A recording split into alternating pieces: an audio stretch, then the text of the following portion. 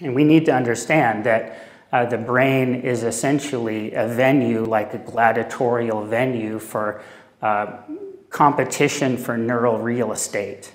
And we have to essentially tear down or deconstruct the old pattern and set up a new one that the brain is going to use. I like to think of an analogy of a superhighway versus a cow path through a thicket. The superhighway is the stroke or skill that the swimmer is used to. The nerve firings just go really, really fast. There's a Starbucks every few miles, which is a note of Renvier. If you have an opportunity of going from A to B, you're going to go on the superhighway. That's the kid's normal stroke. What we want to do is create a different skill, a better skill.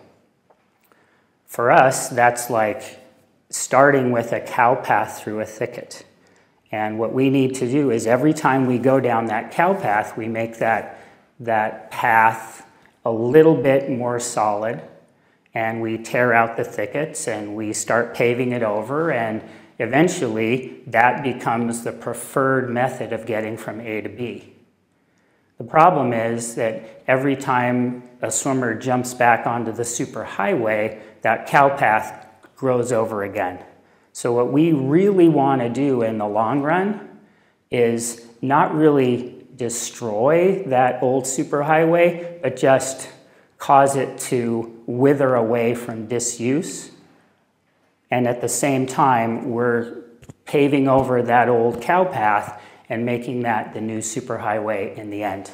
The only way to do that is if swimmers focus on their strokes while they're in the midst of that change all the time. Because as soon as they quit thinking about it, they'll revert to the old patterns, make that superhighway, repave it again, and that will be the go-to method of swimming, and we do not want that.